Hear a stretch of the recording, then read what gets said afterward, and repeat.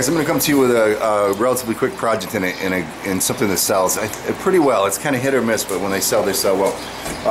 And those are these things here. Wine glass or cup holders for the lawn, and they turn out pretty nice. Not too difficult to make either. So I put a leaf or feather, whatever they see is what they get. On this end, a curve and a bend and a point, you're done. So let's get at it. Alright, so I start off with 5/16 round stock, 3/8 will work, rebar, 3/8 rebar will work, any reclaimed stock. You probably don't want to go much lower than 5/16 though. You want a little bit of rigidity in there. First thing we need to do is upset this end just a little bit. I don't spend a lot of time at it because it's not extremely worth it. It doesn't add that much value. We're not going for a very dramatic leaf. So I'm going to upset this end a little bit and then come back and start putting this leaf on. Alright, we're not going for anything crazy here. Just, it gets one shot from me and that's it. Whatever I get out of it is what I get, because there is enough seal to do what you want to do there on its own with 3/8 especially. 5/16 is a little tight, but you definitely can get what you want out of it. So, man, if I can get the anvil. So just one series of upsetting. Again, it's not a major, where am I? Not a major upset, but just enough to get a little extra meat there. Go back in the fire for the leaf heat. Alright, so we're going ahead. Sorry about the mower outside. We got a happening going on this weekend, so we're cleaning up that area, making it look pretty. Here we go. Put a little taper on the front. About 2 inches, 2.5 inches is what you're looking to get enough meat for that leaf. And again, you're not going to go quite down as far as you would for a leaf because the stem, I don't want it too thin. So, and I come back maybe another 2 inches on the taper just to make it look hammered.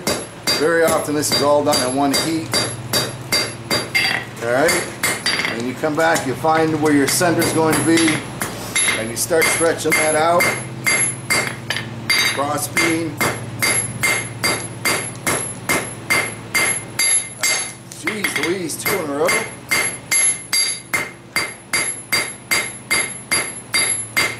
First project of the day. Doesn't do my anvil nor my cross beam any good. So again, you stretch that out, or get the pins in there, go back to the heat, and try to get that done in 2 heats.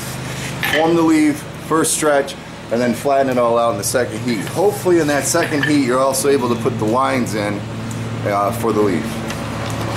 Here we go, second heat. Again, we're going to flatten that thing out. Try to keep its geometry. I'm not going for leaf nor feather, something in between, and let them choose what it is when they're looking at them. Don't worry about making it perfect because it doesn't need to be. Something like that works fine. We got plenty of heat left to go down to put the lines in. Uh-oh, too much heat on the end on that one. That's the bitch of it right there, children. Damn it. Alright, well. Chandler just got himself.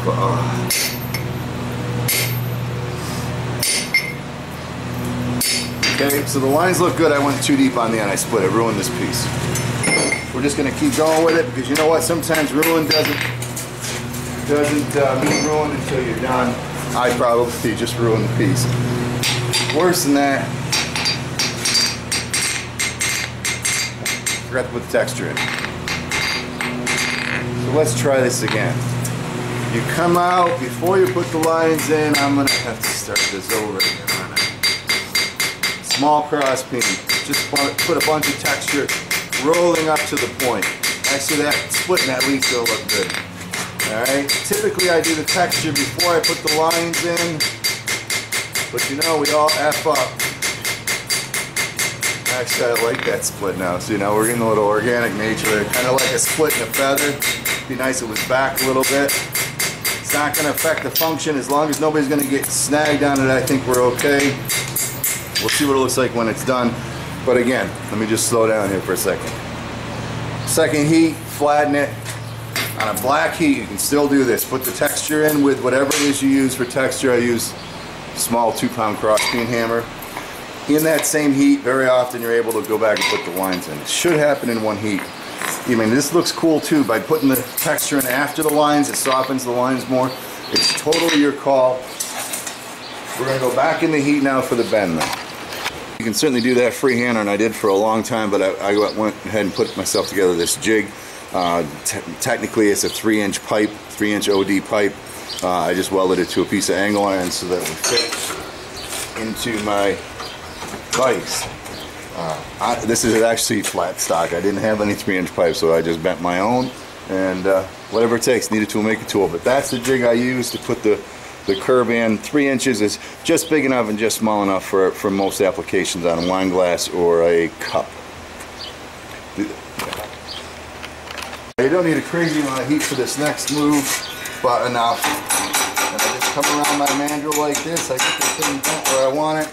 And then what I like to do is I hold this leaf in a particular spot. These are all things you'll learn as you do them. Until you get where you want. Come back a little just to stretch it out. Swing that a little bit more. And then you come back where you want that 90 to be. And all in one heat, you should be able to, again, go a little too far and come back. It gets you a nice cleaner corner. Get the shape that you want. On the anvil, I go ahead and just square everything up so that I'm happy with it. You probably can't see me, but that's what I'm doing. And there you have that step. Now, when I put that 90 in, a couple things you need to think about is the amount of space between here and here. You got to be able to get the stem of the wine glass through. Try to keep it, round. It looks better when it's nice and round.